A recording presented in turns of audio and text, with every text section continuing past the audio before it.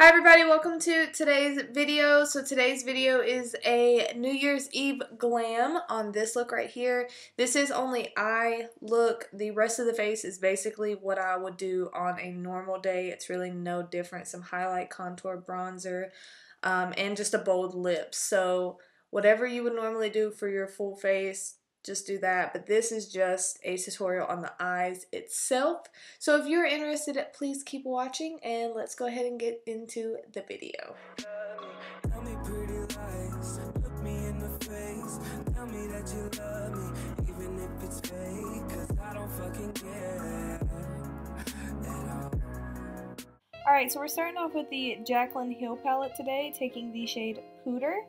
This is going to be our transition color, so we're just doing windshield wiper motions above the crease.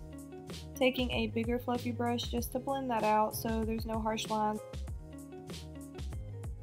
This is just a smudge brush, and I'm going to take the shade Abyss, which is the black shade in the palette, and I'm just smudging this all over the lid. Taking this fluffy brush right here, we're taking the shade Buns, and we are putting that in the crease to help blend the black and the transition color together so it doesn't look so harsh.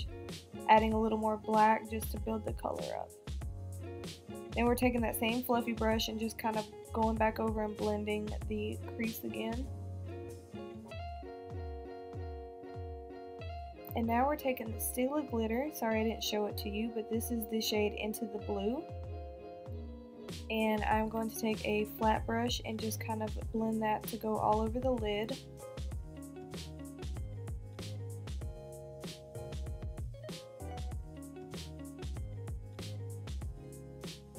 And now I'm taking this fluffy brush from Real Techniques, and I'm taking the shade Pooter and Buns and running that under the lash line.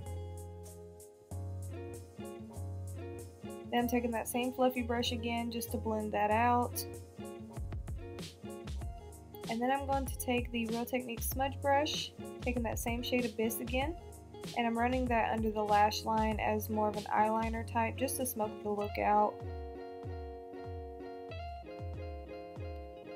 Then I'm taking the fluffy brush again to just blend those colors together.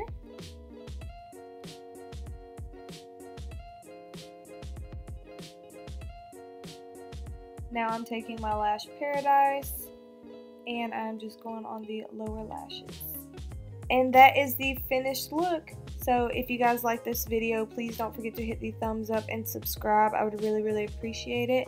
And as always, I hope to see you in the next video. Bye!